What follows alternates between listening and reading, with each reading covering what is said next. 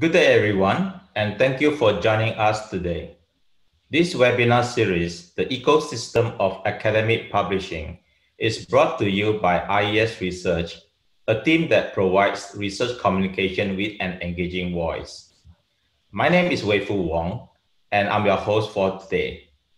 This webinar is the fifth section of the series, and with us today is Dave Kociaco from Artifact, the United States.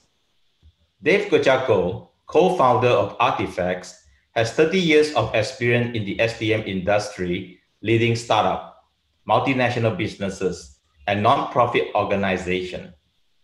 Upon joining Eugene Garfield at the Institute for Scientific Information, or famously known as ISI, in the early 90s, and throughout his tenure with Thomson Reuters, Dave led the development and growth of world-class scientific research solutions, including Derwent, EndNote, Insight, ScholarOne, and of course, the Web of Science, among others. Dave is a co-founder of ORCID, and he serves as a consulting advisor and board member for industry and academic institutions. Today, his topic is research data, add value, and authority for academic publishers. This sharing will be approximately 20 minutes, and we will have the remaining time for Q&A. Please feel free to ask any question throughout the section by simply using the Q&A toolbar located at the bottom center of the Zoom meeting interface. So without further ado, let us welcome Dave Kociaco. Dave, over to you. Oh, Wei-Fu, thank you very much for this opportunity, and thank IES Research for the opportunity to speak today with all of you. As Wei-Fu explained, my topic today is to speak about research data and how it adds value and authority for academic publishers, really for all participants in this research ecosystem, whether they are the creators of research, the faculty and research staff at universities, at research institutes, or governmental agencies, or the consumers of scientific and scholarly research. Really, from an Artifacts perspective, the greatest value that we all can be adding in terms of scientific and scholarly accomplishment, as well as societal benefit, focuses around research data. So before when Wei-Fu asked me to speak on this topic, I thought, well, let me review again what publishers, specifically academic publishers, have to say collectively speaking, in their mission statements. And so I sourced, from about 18 to 20 different publishers and pulled the text from the material from their homepages, representing how they position and describe themselves to the world, to the research community, and generated what I think is really quite a thoughtful and relevant word cloud, where the words that just literally jump off the page are authoritative, research data, impactful, valuable. But research material is there, supplementary research, open access, and many other relevant terms. And so I thought it's a very poignant and relevant starting point for this discussion. So why, from an Artifacts perspective, is focusing on research data more important than ever? Well, there are really some major external drivers of the greater significance of research information, of research data. First, policy mandates and requirements. Government agencies, funders of research, are increasingly not only expecting the access and availability of the evidence of research that supports publications, as an example, but they're putting further incentives as well as compliance requirements into the funding dollars that they award. Secondly, behavioral changes that we're seeing across the globe, literally in real time here, as societal crises prioritize data access. And there's none more relevant and in front of us daily than the global research infrastructure that is tasked with finding solutions therapies and vaccines to deal with the SARS-CoV-2 virus and COVID-19, the disease. And thirdly, challenges from society for open and authoritative sources. Increasingly, we are seeing from all across the general public, the educational sector, the expectation from society that science be able to confirm and substantiate its claims in ways so that it can continue to be relied on as a trusted source. Now, those are external drivers. What publishers control is the opportunity, frankly, because there are vast volumes of non-curated research data that remain disconnected from published works. And importantly, there are affordable solutions for competing in the marketplace and certainly competing with large, well-funded publishers. So why artifacts? Well, research material grows daily by an estimate of 90 billion gigabytes, and that's when the Hadron Collider is not in operation. 85% of that research output, however, is not indexed. And as a result, too much valuable research remains hidden from view. If the material isn't curated and indexed or indexable, it's almost impossible to find. It's nearly impossible to find unless you happen to know the researcher or the research team that produced the data files. Authors themselves struggle to gain recognition because their works can't be found, reused, or cited. And publishers sit in the very essential focal point in this ecosystem where they are the most credible source for trusted content. So what Artifacts does, it helps authors and publishers get their work discovered and cited. It provides secure and transparent mechanism for the global registration and attribution of research. And we do this by transacting records directly onto the Bloxburg blockchain. The Bloxburg blockchain is founded by the Max Planck Society and operated by nearly 40 world-class research institutions across the globe. And thirdly, what Artifacts does, it offers the authority, the value and authority across three important areas. It enables research data to be secured and maintained in terms of its provenance. In other words, chaining together the evolution of research files as they evolve over time. To enable the creators of the research outputs to connect them with their publications, to add value to publications. And thirdly, to enable formal recognition for any research output at any time to boost the discovery and citation impact of the producers of that science, of that research, as well as the publishers of those work products. Well, how does this work? Well, in three simple phases. Publishers add new publications to the Artifact system, and they invite new authors that they've published to join and participate.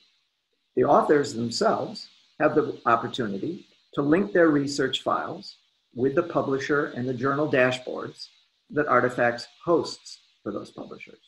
And those authors, those researchers, as their research continues over time, are able to continue adding data after publication.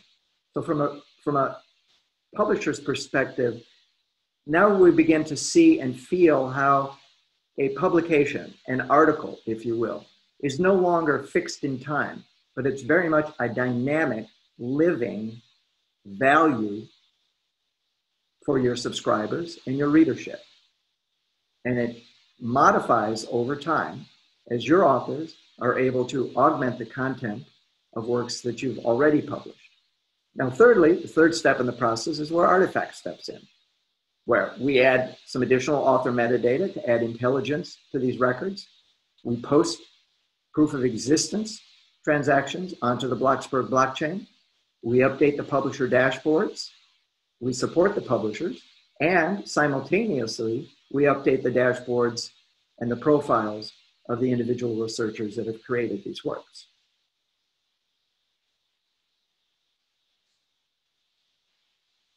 So in the interest of time, what I thought I would do here, and hopefully we have some time toward the tail end during the Q&A, we'll see. But in the interest of time, what I thought I would do is focus on a few screenshots to give you an idea of what Artifacts looks like and how it operates. The landing page here, in this case, I'm the logged in user. The landing page shows at the upper portion of it a number of public dashboards. These are dashboards that we have custom created for the publisher customers of Artifacts. And I'll show some illustrations as we drill into these in a moment.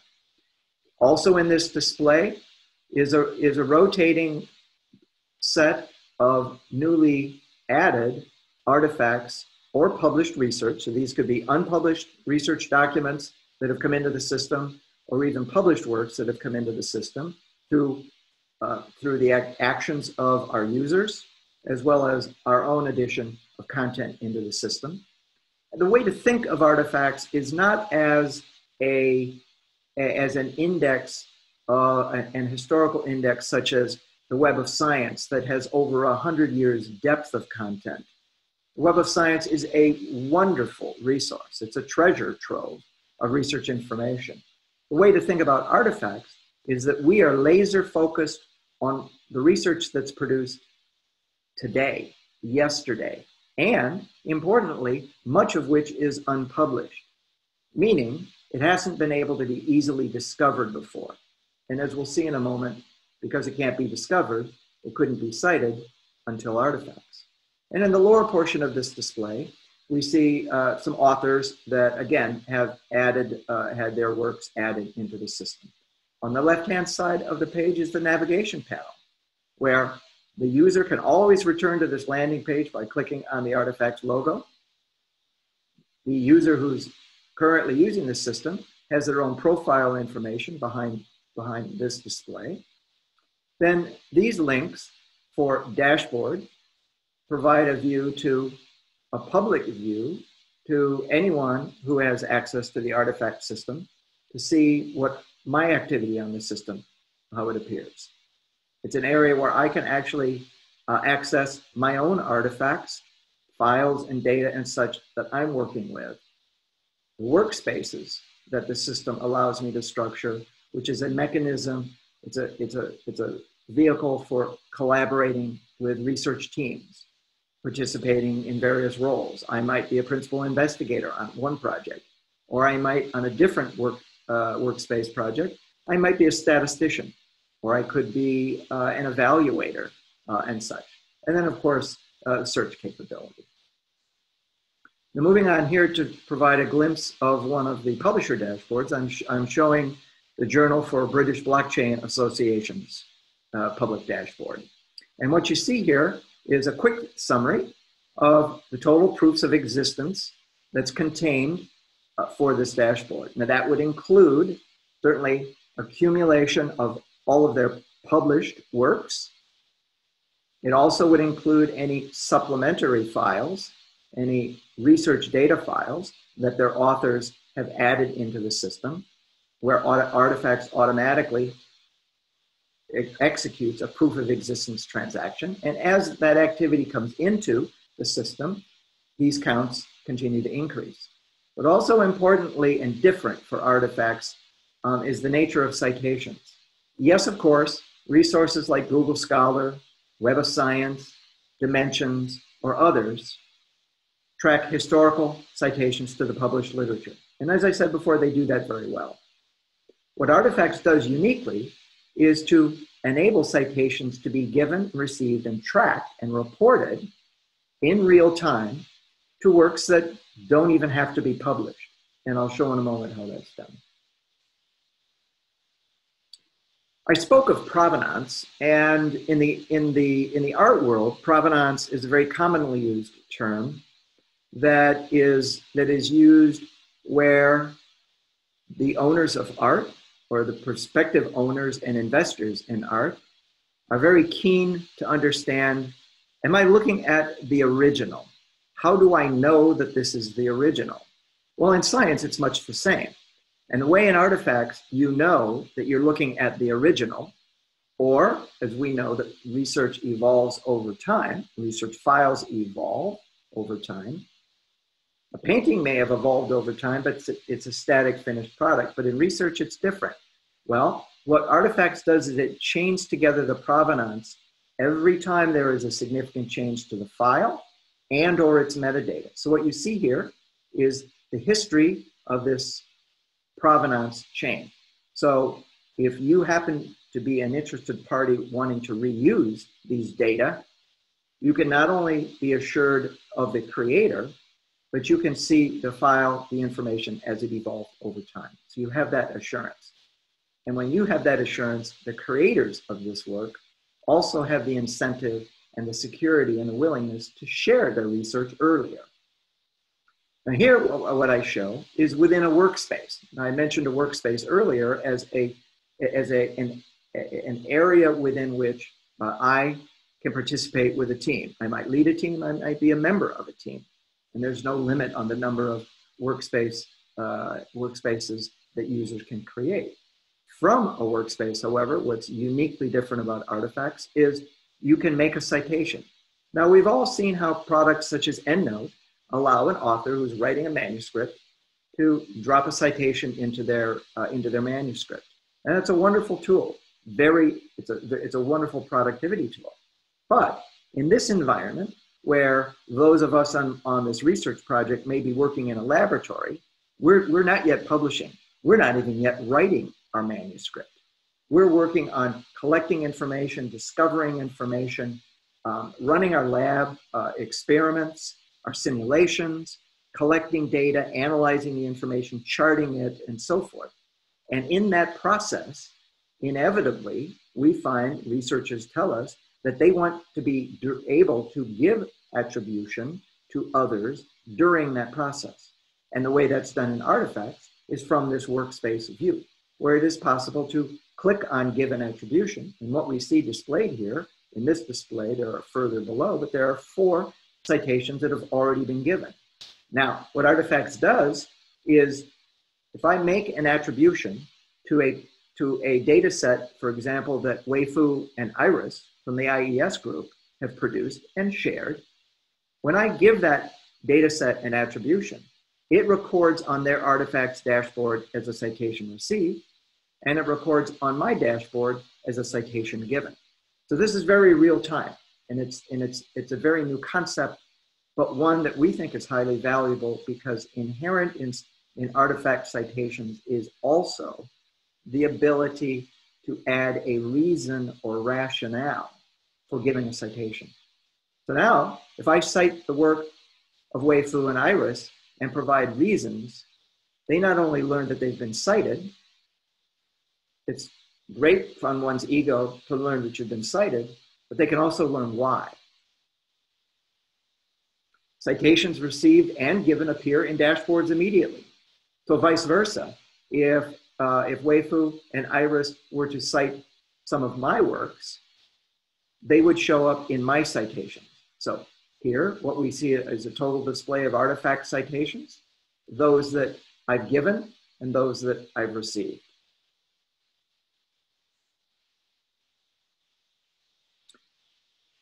Here's where I mentioned earlier that this is where we illustrate the significance of authors adding their supporting evidence to their Artifacts account and to their journal dashboard. Because by doing so, Artifacts is able to generate this type of chart. Now, as pretty as a chart may be, the value of this chart is this is an illustration of data sets, computer code, audio visual, other data that have been added and associated with a publication. And in doing so, these authors not only are exposing their work for discovery, so their work is discovered, but also exposing their work so it can receive citation. So this is the last slide that I have in the sequence of illustrations. And as that work is done, the journal dashboard is updated. So how Artifacts helps publishers enhance value and authority is by securing the integrity of data, linking research data that provides access, new access, and new value for publishers, reporting citations for impact, refreshing publications with new content, and of course, Artifacts is free for use by researchers and authors that create these works, which enables the publisher to offer a service.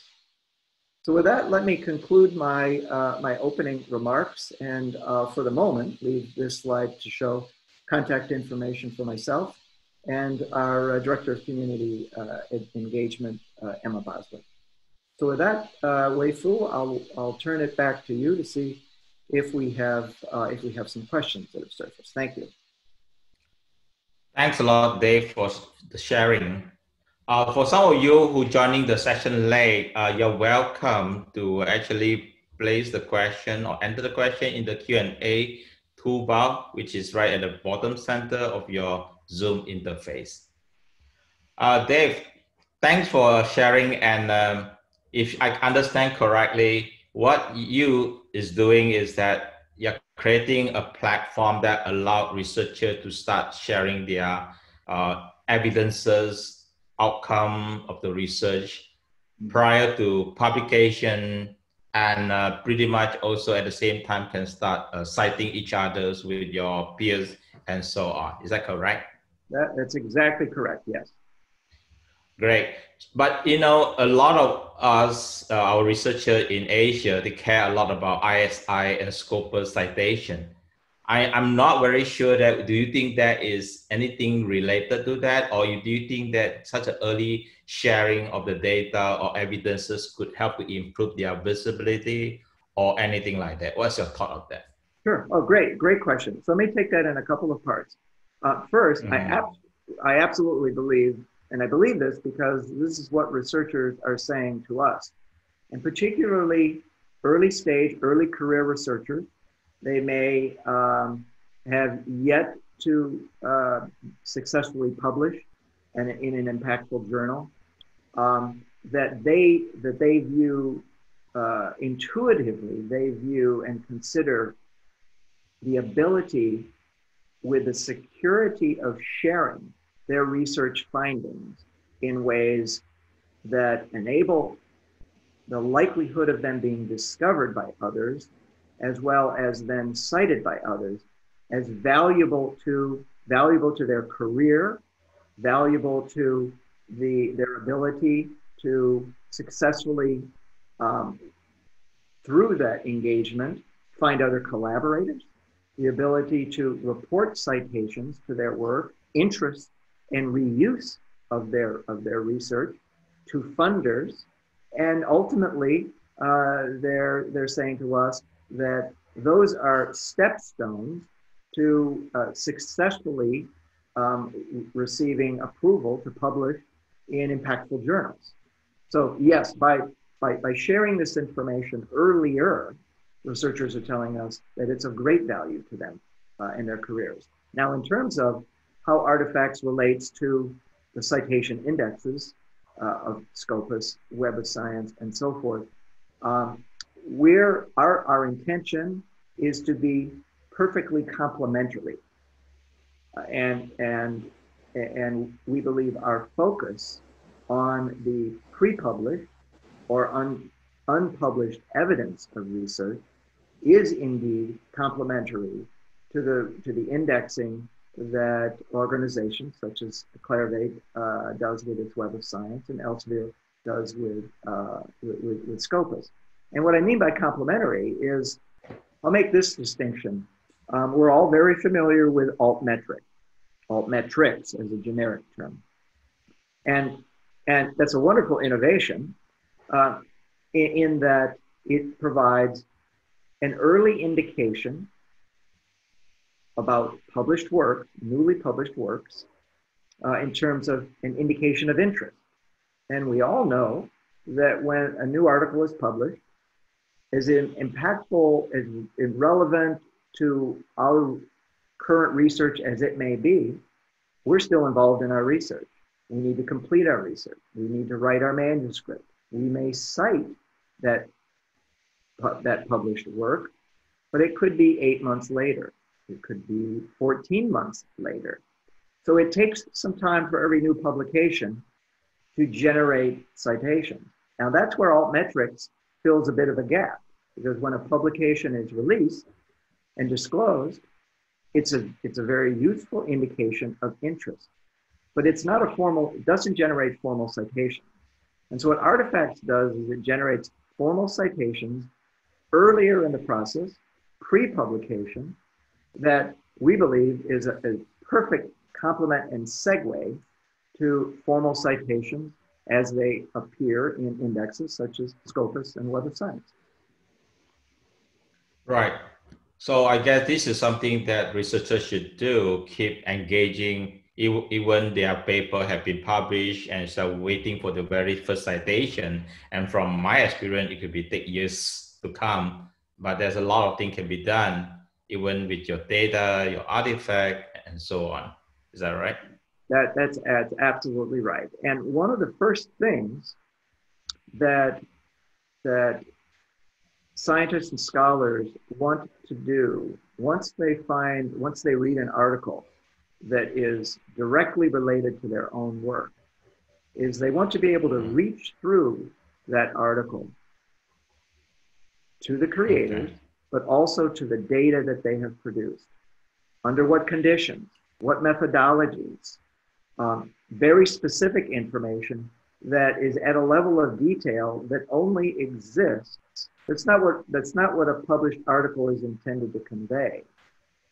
But to reuse, to try to replicate research, to try to validate research, it's necessary to go into the depth of the detail of the research evidence that's produced. And as we all know, publishers in the conventional publishing model are generally not publishing negative results. And there are good reasons for that. However, if those of us on this call are collaborating on a research project in exactly the same area that another team is, yet we don't know of that team's existence, we don't know that they're working on the same thing we are, and if they end up proving that their approach, learning that their approach failed, and if our approach is exactly the same, we would greatly benefit by knowing that information in advance. So there's a role for gaining access to research data of all types, even if it never culminates or results in a publication. Good. Well, I have two questions actually from the audience. One question is that I think one audience is having a concern that who own the copyright of those so-called research data or artifacts. I guess if from the experience that when they publish a paper, the copyright usually is owned by the publishers. So what is your thought of this? Sure. So it's a very astute question, and it is one that is widely debated in the research community. And it's hotly debated, honestly. Now, from an artifacts perspective, we are never the owner of the data. The creators of the data and or the parties who obtain ownership rights over the data are the ones that continue to control ownership. And there are various scenarios and situations where the funding organization mandates ownership over data, not the publication, but the research data. The institution, the university or the research institute itself claims domain over the research data. And of course, those scientists and scholars that produce it are right in that debate, arguing, sometimes successfully, sometimes not successfully, that they actually are and should continue to be the owners, or at least the parties to determine when that transfer of ownership occurs. So from an artifacts perspective, we never take ownership in data. It's never required that the data actually reside on our servers. We provide server capacity as a matter of convenience. But we must and we do adhere to the ownership of the data as it is represented to us by the parties who are using artifacts, both as researchers and the organizations that subscribe to a service. Right. In fact, we see that in the recent years, a few universities, they have their so-called data repository in their institutional repository. So they recite those data over there. So how Artifact could work with these people, helping, those data can be more trackable and like what you say early on, to be more manageable. Yes, exactly. So that's a great example of institutional repositories, highly valuable, but they're not as valuable today as they have the potential to be. And there are many reasons for that. But one reason is that researchers are busy doing their science, doing their scholarship. And I've heard some on more than one occasion say, Dave, I really don't have the time. I can't be bothered by uploading my data into our repository. I know my university, I know my institution wants it. I know my funder wants me to post these data, but gosh, I'm right in the middle of this experiment and these experiments, and I'm also applying for other grants. I don't have time to do this. Well, the beauty of Artifacts is that we develop connectivity, interoperability with institutional repositories, where, again, based upon the data policies and practices of the institution, we ensure that the research outputs, the work products, the data files that the researchers from that organization enter the metadata for into Artifacts at the appropriate time, that information is transferred and uploaded into the institutional repository. So we're if you will, we become a bit of a service agent or service bureau for the institution itself, and help everyone involved in creating these research work products to be able to focus on what they really want to do while we handle some of that activity in the background. Right. In fact, one audience right now is asking a question that, like, what are the platforms that Artifact is using for such a work? Are you able to like show us some example, or you able to show some live that you can demonstrate how to do that? Sure. Yeah. Yes. I'm happy to, and it's great that we have a little bit of time. So let me see. Let me end show. And I think I'm still screen sharing. Yes. So let me move this out of the way. I anticipated that we might want to take a look at the system. So this is great opportunity. So let me, Wei Fu, what I'll do is I'll show a few things. Certainly, if there are additional questions that come up as I'm showing some of this, some of the live system, please weigh in and interrupt. Otherwise, I'll just continue. I'll continue on for just a bit, and then I'll pause. Sure. So let me first. I'll first start with our homepage. It's our website. Many of you may have already seen it. I'm actually going to. So there's a great deal of information here that you can rely on at artifacts.ai to learn more about us. I'm going to particularly come back to this display here once I've shown you from within the system, because this is a convenient way, a very convenient way for any user to even just test out using Artifacts to secure a proof of existence. And if you're a routine user, you can use this at any point without even having to log into the system. So logging into the system. Well, it's possible to create an account. It's very customary login protocols that all of us are familiar with. I think a very important one, and the three login credentials here that we actively support are ORCID, Google, and LinkedIn. I think it's worth mentioning, going out of my way to mention the collaboration that we have with ORCID. So not only can you sign in using your ORCID credentials, but Artifacts has fully implemented all of the API integrations that ORCID has to offer, including full synchronization. Now, what full synchronization means, in this case, is myself, I have an ORCID account. I have an artifacts account. I may, a publication may surface that I want reflected in my ORCID Works file. And I decide to update my ORCID Works file.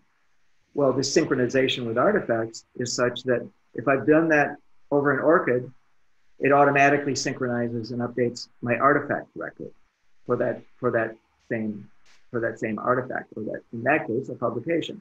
It could have been a data set, it could have been something else, but vice versa. As I'm adding content into my artifacts, I can choose the option for full synchronization. I can also choose the option to synchronize on demand or selectively. So it's just a wonderful synergistic relationship that we have with ORCID, and I'm just very, very pleased to have that in place. So without further words there, let's go into the welcome page that I showed earlier, and we can take a look at the JBBA dashboard, where here, now this is all live, so I can see the proofs of existence, in this case, the cumulative proofs of existence that have been recorded for all the content associated that's been published by the British Blockchain Association's Journal of the British Blockchain Association. It's possible for me, let's go in and look at one of these. This, I think, is a publication. And so this is a detailed screen display of that publication. You can see that the POE, as we refer to it, the proof of existence, was made on February 24th. I just want to show you, indeed, that there is a blockchain confirmation that the system reports back to all who view this. And this is a public dashboard now. So you all have access to this. And I can also click in on that link that actually takes us to the very detailed technical record that exists, that Bloxburg displays of this transaction as it's been recorded onto that blockchain ledger. And it's probably worth just defining what we mean by ledger. The blockchain is very much like an accounting ledger. It's where entries come onto the system. There's an accounting, debits and credits come into the system. The Bloxburg ledger it's operated by Max Planck and a group of consortium institutions, manages this ledger in such a way that it's essentially become the blockchain for science ledger. So going back to this view, I can show the full information here. We can always get to the journal website. We can see the authors of this work, the abstract, keywords, and so forth. So what we've done here is we've dived into a view of the JBBA dashboard and a detailed record. But let me come back to this dashboard and show some of these more refined views, where again, what Artifacts is doing is taking in all the data from the publisher, from the authors, and redisplaying it. So it's possible to see the articles published by category, in this case, peer review research. I can call up a list of those, and we can see these works. These categories are very much customized to the nature of the publisher's editorial practices. So in this case, it would be complementary, or commentary, excuse me, editorial, analysis, essay, and so forth. And we have these other similar views, author affiliation, and one of the authors from Spain, 21 from the UK, a number from Australia. Let's see what we have from Japan, okay? A keyword display. Again, these are common and customary displays, but here's the illustration that I showed you earlier. And here's where Artifacts is very much reliant upon the authors to add their supplementary work files. And as they do so, we will update this display so that the 22 artifacts, in this case, that are computer code, or excuse me, no, these are data sets in this blue purple. so that these become referenceable and citable work products for this creator Dyson. And when researchers, colleagues find these works and cite them, again, his personal dashboard or her personal dashboard are incremented just as the counts of citations for this publisher dashboard are updated. So that's just a quick view of the publisher dashboard. Before I segue and look at how content comes into the system and the workspaces, let me just pause briefly, see Wei-Fu if there are any questions that have surfaced in the interim. No, I think that's kind of good because today we are not here to go through the entire the platform, but I think this is definitely very helpful to showcase to the audience how exactly it looks like.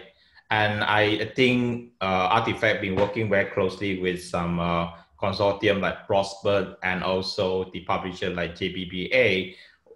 In one or two sentences, Dave, what is their experience or feedback looks like? What you hear from them after this survey? Yeah. Yes. So feedback. So feedback from publishers is that finally they have a way of adding incremental value to their publication that's unique, that's not available elsewhere, that they haven't found elsewhere, and frankly doesn't exist, where they're able to offer a service to their authors that benefits the authors by enabling those authors the ability to enhance how discoverable they are, and at the same time benefits the journal, the publisher, by adding value and content and bringing more readership, and readership that spends more time with the journal's publications, with the publisher's works, than they have before. Now, these are early days.